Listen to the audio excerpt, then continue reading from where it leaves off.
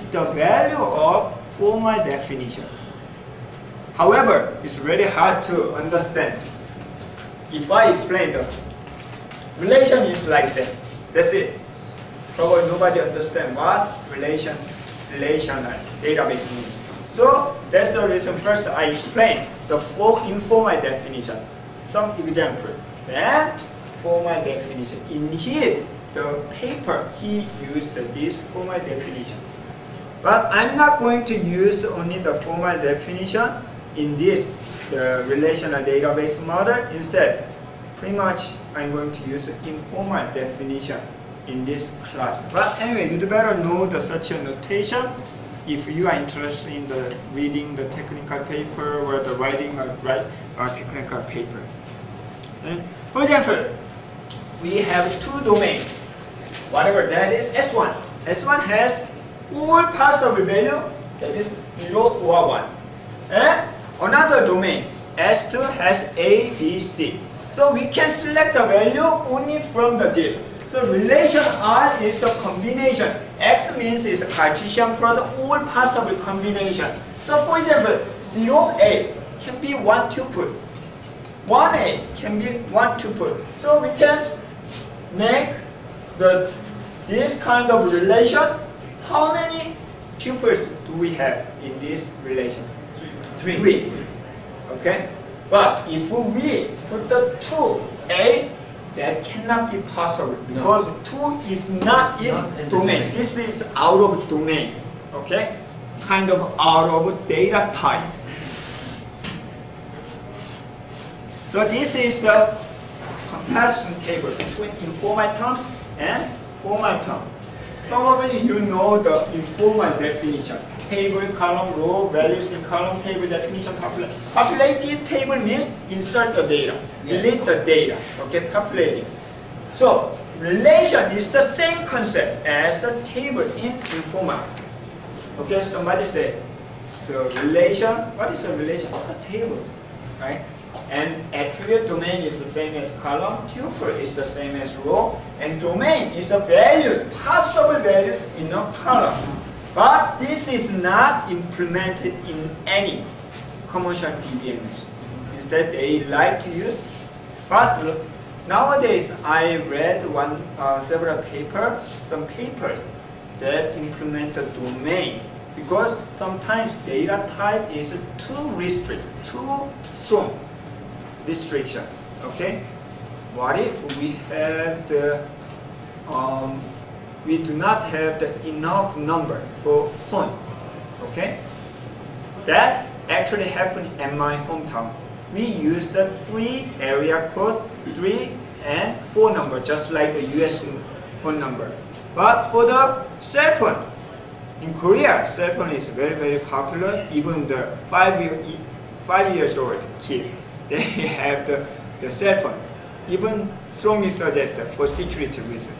And even the old people, they have the free cell phone for emergency. And most of people have. So it's very popular, so we do not have enough numbers. So we change the area code for 4 digits. What happened? All the data types should be changing. So that is frequently happen. Like do you know Y2K, year 2000? Yes, of course. Probably some of you guys know. At the time, we used what? 2 digits for the year, like the 99, 86. But in 2000, we should use 00. Somebody wonder there might be disaster. Actually not. Okay? So that is the problem of the data type.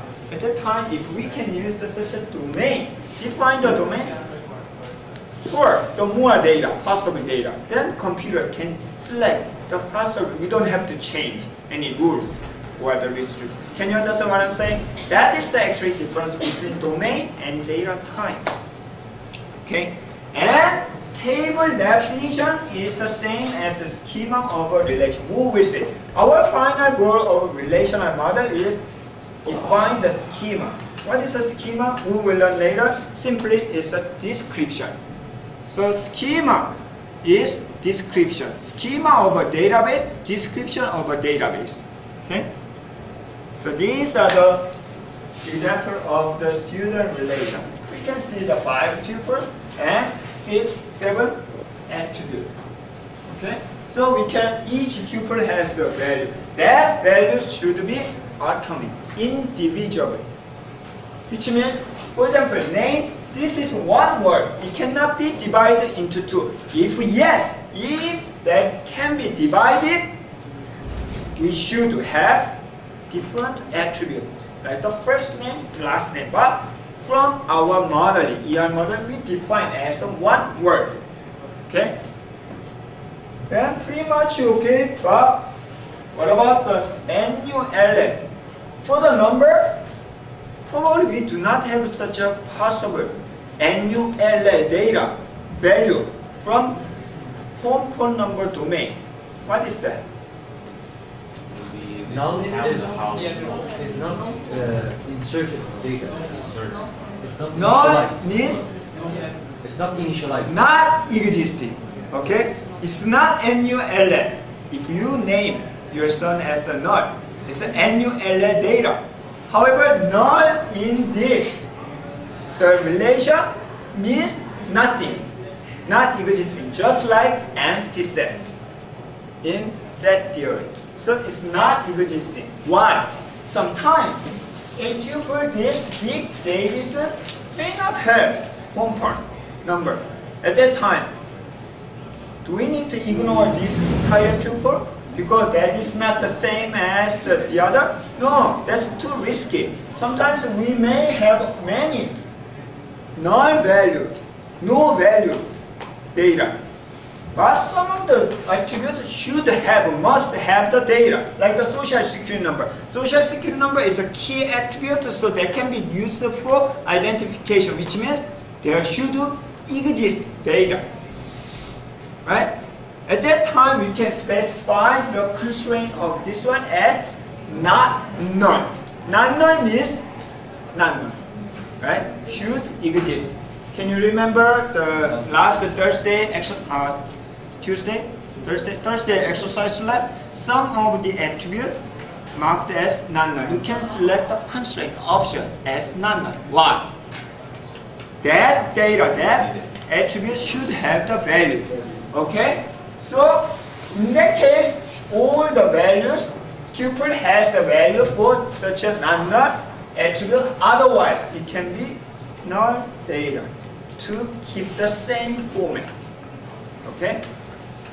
So that is another thing of characteristic of the relation. What time is it? Only 15, 1 minute? Okay. Last one. One more thing. The tuples are not considered to be ordered. What is an ordered?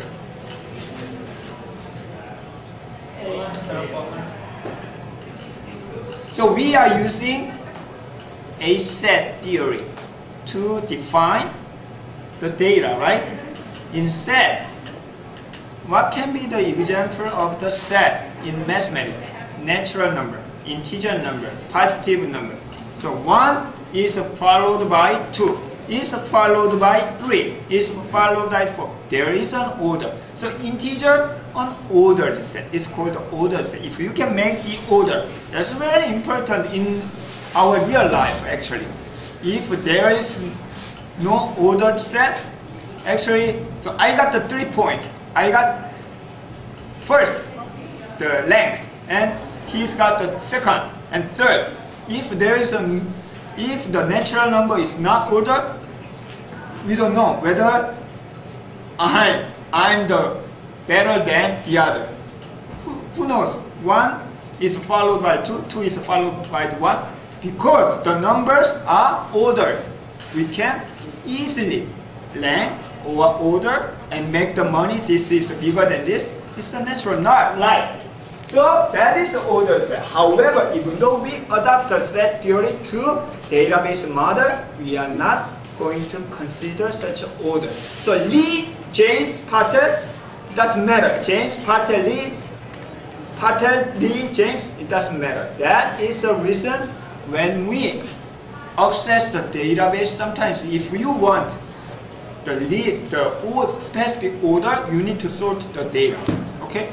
Nobody knows how the data will be returned. Sometimes Patel will be returned first, sometimes Lee returned first, because the tuples, the relation is not on ordered set. Okay? So that's another thing. Okay? So next class we will discuss about the details of the relational model. Then after we complete the relational model, we learn the ER model from the information to data, and from data we can model the relational database. The only thing before we create the real database, the only remainder is how to convert ER model to relational model. They are different one, not totally different anyway, different model. We learned ER modeling, we learned relational modeling. So we need to convert the ER model to relational model. That is the after the week. Okay? Any question? Yes.